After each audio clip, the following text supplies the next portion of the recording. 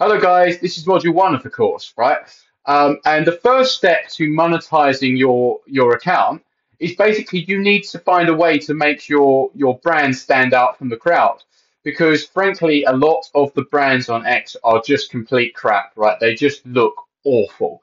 And if you can't separate yourself from them, there is literally no way that you're going to monetize your account. So I'm going to show you exactly how to make your brand stand above all of these other accounts and help you on that monetization journey. This is your sort of foundation of turning your account into a cash machine. Okay. Firstly, I want to break down a few misconceptions of what a brand is and tell you what it isn't, and then move into telling you what a brand actually is. Okay. So most people completely misunderstand what a brand is. They think it's like a logo or a color scheme or even the content you post. That none of that has anything to do with a brand, right? A brand is about behavior change, okay? It is about teaching people how to transform their life and live a better life. And the the way I will explain that is by referencing someone that you all know. That's Dan Coe. Now, if I asked a lot of you, what is Dan's brand about? You would probably say something like writing or human consciousness or one person businesses. That isn't what Dan's brand is about. Dan's brand is selling a different way of life, right? He's selling a way of life where you and not society holds the control, right? Writing, human consciousness, one person business models, they're all a part of that, but they're the mediums through which he achieves that transformation. It's not what his brand is selling. His brand is selling a different way of life. And that's an incredibly important distinction to make because if you want to build a powerful brand for yourself, then you need to start focusing on the transformation that you're offering to these people. It's about getting them from A to B and the path in which you take them there. Okay, so we're going to dive a bit into that transformation now, and we're going to talk about your unique brand positioning. Now, this is something that you hear a lot, unique positioning. And what does that actually mean? Well, all it means is the transformation you're offering and the unique path that you take someone from A to B. And what I want to stress is it's totally okay to offer the same outcomes as someone else. And if you look at what I'm doing now, teaching you how to monetize your brand, there's a million other people doing the same thing, but it's the way that I'm doing it that makes me unique, right? My brand is all about common sense, it's about simplicity, it's about removing all of the bullshit that all the gurus are preaching and still getting you to the same result, but doing it in a much more simplistic and common sense way. And that's my unique positioning in the space, and that's what makes me stand out. Now, I can't obviously tell you exactly how to make your brand stand out without talking to you on an individual basis. And if you want help with that, you can obviously DM me. DM me brand on Twitter and I'll help you with your specific situation. But what I can give you is some really good advice, which has helped me do this for myself. And that is, firstly, identify one core skill that you can monetize, right? Like something like sales, marketing, ghostwriting. I've given a load of examples here. Um, just pick one. Don't try and focus on copywriting and ghostwriting and video editing. Just pick one and focus and hone all of your energy in on that at the start. Because the more focused you can be, the more you can nail one skill, the more chance you've got standing out and the more chance you've got of being the best in your space. And please don't tell me you don't have any skills to monetize because you definitely do, right? If you're writing on X every day, ghostwrite. If you are growing at any sort of appreciable rate on X, then teach other people how to grow faster. If you have some sort of background in software or video editing or graphic design, teach people about that and offer freelance work. You can all either all have a monetizable skill already or you can learn one in 60 days. And I know that because 10 weeks ago I didn't have a clue what copywriting even meant. And now I've got like 3,000 people asking me my opinion on it. So you can absolutely learn one of these skills in a very short amount of time. The next thing you're going to do is you're going to pick an eternal market. Now, there are four of these. There's health, wealth, relationships, and happiness. Now, you just pick the one that you find the most enjoyment in. If you're into fitness, pick health. If you're a brand consultant, pick wealth. It's completely up to you on this point. Now, once you've got that market, you are going to drill down into a specific sub-market of that, right? If you've chosen health, you might focus on getting fat dads into shape. If you've chosen wealth, you might focus on, I don't know, email marketing for software companies. It's completely up to you again, but the important point is that you need to drill into a niche so that you stand out more and you're not appealing to this broad audience where you don't really target anyone in particular. And for the people that say you shouldn't niche down, shut the fuck up. You need to niche down at the start and you can expand as you grow. Okay. Otherwise, you'll just get lost in the crowd. I promise you, if you don't niche down at the start, you will not succeed in this in monetizing your brand. There is no chance. Um, Now, just to stand you out a little bit more, you need to pick one intrinsic interest of yours. This could be like the gym, spirituality, maybe it's house or techno music or something like that.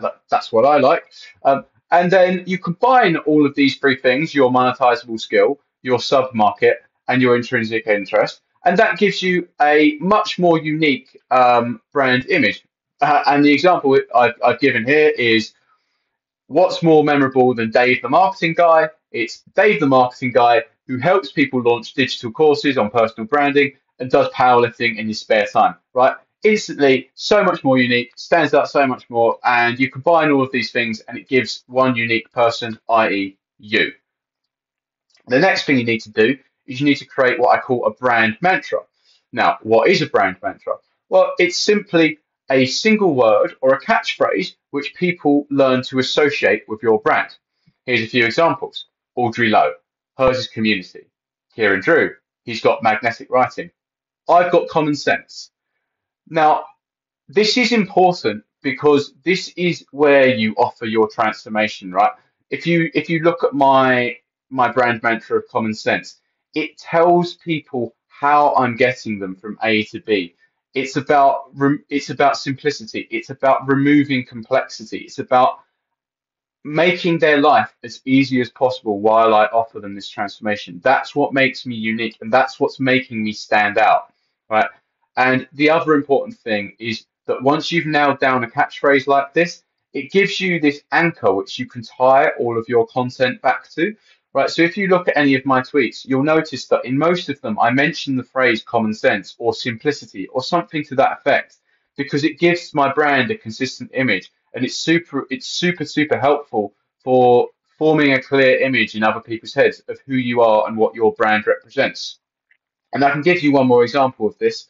So a guy I worked with, really high performing guy. He's got multiple online businesses, in incredible shape. But he's also a really good writer, and he's also a dad. So we came up with the brand match for him, 1 in a million dad, because it encapsulates how rare of a find it is to find a guy who's got all this amazing stuff for him going for him, but he's also a dad. So you need to create something like that for yourself that's a simple catchphrase or a simple word that you want associated with your brand, and it will really help you stand out. Next thing, just write a clear bio, right? Don't try to overcomplicate this. Don't be one of those guys that puts in words like consciousness and flow, and intersection, because you're just trying to be Dan Coe. Let's be real. That's what you're trying to do, and it sticks. It just looks pretentious and it confuses people. All you need to do with your bio is literally this. Start with your brand mantra, then tell people what you do, then say who you do it for, and then say what makes you different to everyone else. So you can see that with my brand, my bio here, right? I've got my brand mantra, the Common Sense Creator. I've got what I do. I'll show you how to monetize your brand to multiple four figures a month in under 90 days, right? Very simple, very clean. And then I say without all the BS. That's why I'm different. That's all you've got to do too. Just literally follow that pattern. Next, just create a really simple banner that basically repeats your bio, right?